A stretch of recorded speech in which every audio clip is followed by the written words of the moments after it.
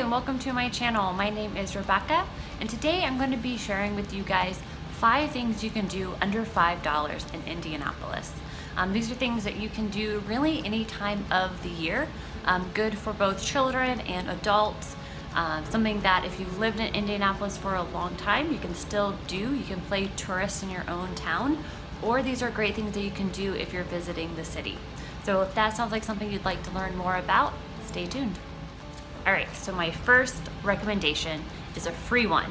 Can't get any better than that. And it's with the Indiana Landmarks Association. They do a free tour downtown Fridays and Saturdays.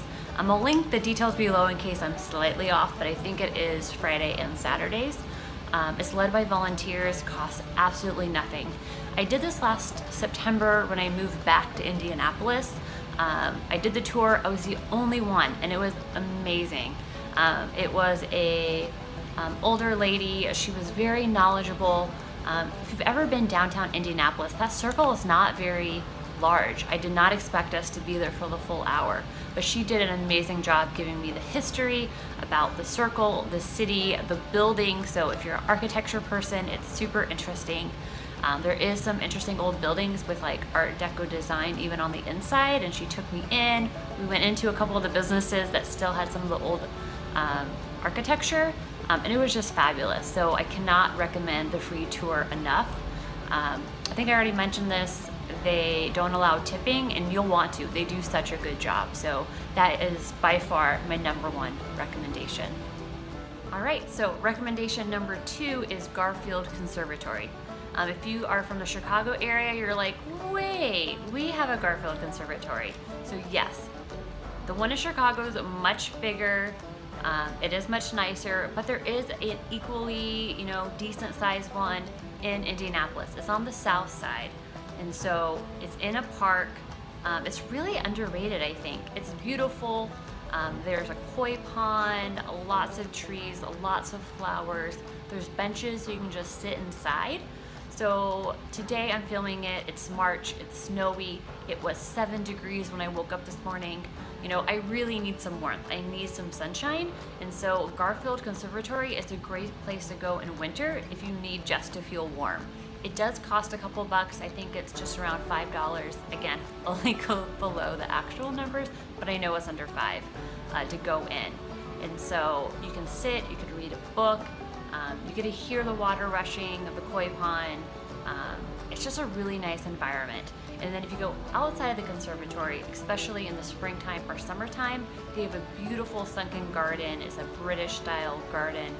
They have hammocks you can lay out. It's really a great and I think underutilized park within the city. And so I would highly recommend just checking out that whole area. Also, right outside the conservatory on Saturdays, they have a farmer's market. So you really could make a whole day of doing the farmer's market, walking through the gardens, grabbing a book, laying in the hammock for a while, and then, popping inside the conservatory to have a look around. Really, you can have a full day for $5. So just saying, it's a good thing to do. All right, so number 3, free things to do. And this really speaks to my heart because it's free, it's art, and lots of times you can score free wine. So, booyah, all 3 right there, trifecta, if you will. Yeah, I just love First Fridays. It is where art galleries and places that display art are open up late. Crowds come out to really connect with the artists, connect with the art. It's very much a social thing, so even if you're not super artsy like me, I have no artistic ability whatsoever, but I really appreciate people that have talent in that area. So whether you're at the Harrison Center, Mass Ave, the Murphy Building in Fountain Square, there's just so many opportunities. And again, I'll link all the different places you can go to observe art, buy art, engage with the artists, but it's such a neat atmosphere. Oh, the Indianapolis Industrial Complex, that's another place to go. And that is actually a pretty cool one because you just wander and wander and wander, and it's a giant facility. And if you ever get too lost, know that there's a brewery on one end and a distillery on the other. Follow signs, you'll find some alcohol, you'll be in good shape. But again, Mass Ave is great, especially if you just like popping around to different places. The Harrison Center is connected to a church and it has a really interesting vibe. I believe that one usually has some free wine, so just saying. And then the Murphy Building, I haven't been there in a while. I'm gonna check it out again soon. Several years ago, I used to go to that one. I hear it's changed a bit over the years, but again, just a lot of interesting people are usually there that you can talk to, and again, get up and close with the artists. So highly recommend doing that first Friday of every month. All right, so my next recommendation are to visit the museums. There are 2 pricey but really nice museums that have free days every once in a while, so I will link below. You can find out when those free days are. So both Newfields, which was the IMA, Indianapolis Museum of Art, now Newfields, does do some free days, as well as the Children's Museum usually does some free days as well, so check those out. But then we have some smaller kind of under the radar, I would say, museums that are equally nice to visit. So we have the Riley Museum Home. So if you think of the Riley Children's Hospital, it's that guy. So it's his house. You can go visit it, again, under $5. So in addition to kind of the bigger, well-known museums in the city, we do have these kind of smaller and niche ones that you can visit. They're pretty cheap. They only take about an hour to go through, but it's some interesting local history that you can learn along the way. So check those out. All right, so number 5 is kind of a weird one. And basically what I'm gonna share with you is where you can go to find free and cheap things to do.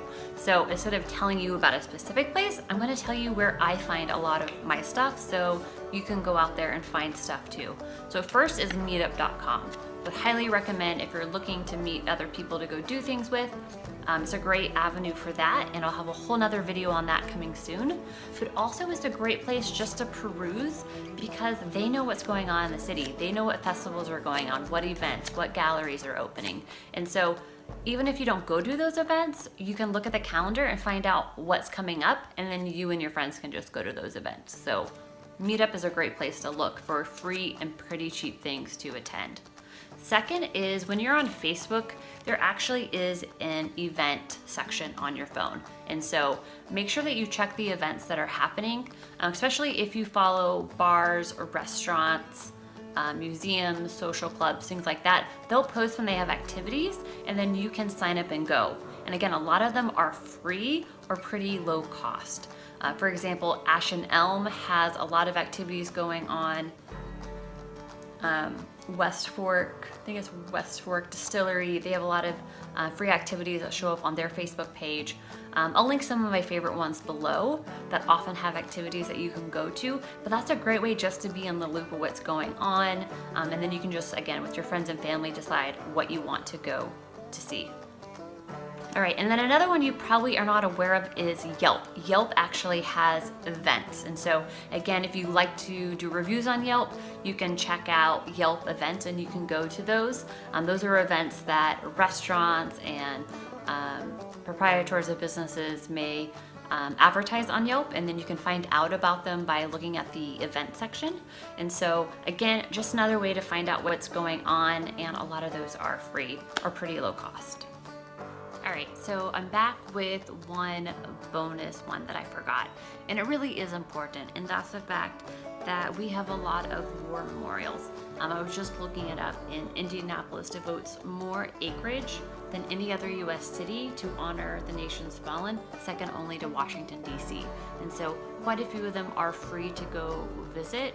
A lot of them are in the downtown area, and so if that's something that interests you, definitely would recommend checking those out. I've only been to I think one, so that's definitely something on my to-do list. I hope to visit more, and if I do that, I will take you guys along for the ride, but definitely a great way to spend your time to honor those that have went before us. Alright, well that ends my video of 5 cheap things to do in Indianapolis, but I'd love to hear from you as well. In the comments below, tell me what your favorite cheap thing to do in Indianapolis. Perhaps we have the same one, or maybe I'll learn from you on what are some pretty cool things that I can do in the future. So would love to hear from you. Feel free to leave those messages below. Again, in the description box, I will link all the things that I talked about. And then if this is the type of video that you enjoy, something you want to know more about, feel free to subscribe. All right, I'll check you out in my next video.